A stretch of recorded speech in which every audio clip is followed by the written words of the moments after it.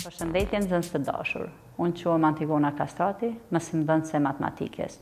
Njësinë që do ta zhvillojmë sot së bashku ka lidhje pra me probabilitetin, të cilin e paraqesim edhe në ekran.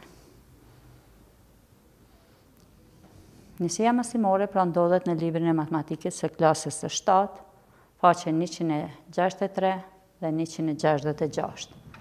Tema probabiliteti. Rezultatet e lëndës bëjmë provën e mundur dhe të pamundur. Njësia mësimore, ngjarjet dhe llojet e ngjarjeve. Ngjarjet dhe llojet e ngjarjeve. Ngjarja është çdo fakt që ndodh ose nuk ndodh në disa kushte të caktuara gjatë një eksperimente ose prove. Probabiliteti për ndonjëren ose ndodhjen e një ngjarje do të tregojmë duke zbatuar shkallën e probabilitetit.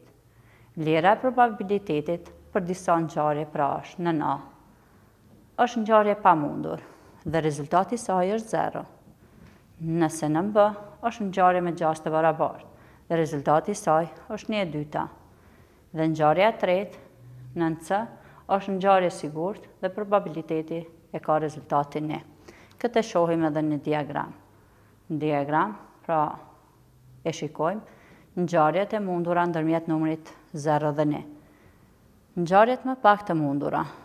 Fillon prej të pamundurës është 0 rezultati, është më pak e mundur 0.25, është me gjashtë të barabartë 0.5 ose 1/2 që e patëm, më shumë e mundur është 0.75 dhe ngjarja e sigurt rezultati i saj është 1.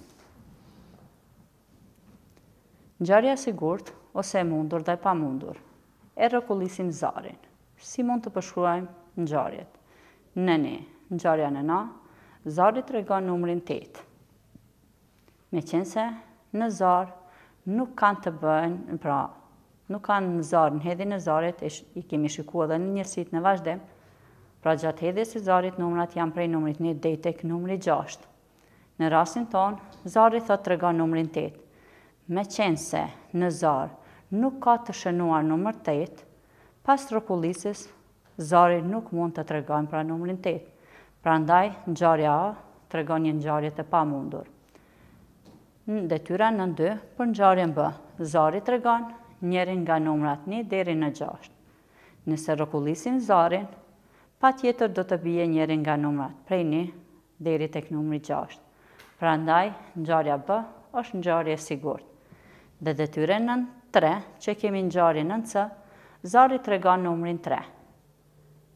Paraqitja e numrit 3 pas rrotullisjes së zarit është ngjarje e mundur ose me rast pra të barabartë. Prandaj, ngjarja C është ngjarje e mundur. Mundet me ra pra probabiliteti 3. Nëse probabiliteti ngjarja është të numrit 3, atëherë probabilitetin mundem me marrë si numër 1/6. Shkalla probabilitetit. Kemi marrë disa shembuj në lidhje me shkallën e probabilitetit dhe kemi paraqitur pra në figura. Në A.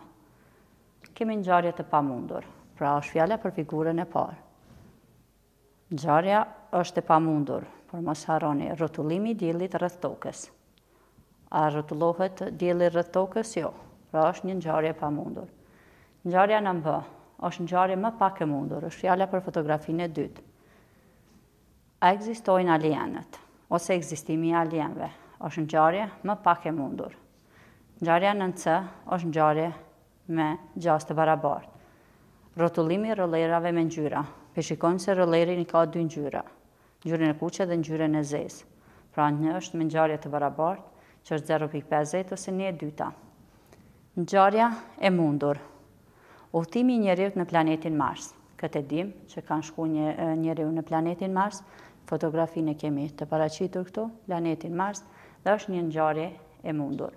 Dhe ngjarja e sigurt, ndrrimi i ditës dhe natës. Pra, që kemi paraqitur, figurën e fundit, pra është ndrrimi i ditës dhe natës, është një ngjarje që rezultati i saj është 1 dhe është një ngjarje e sigurt. Për detyrë shtëpie, pra detyra në punë të pavarur, Matematike e klasës së 7, Faqe 166, detyra 2. Suksese në zgjedhjen e detyrave. Faleminderit për vëmendjen tuaj. Shihem në orën e vazhdim.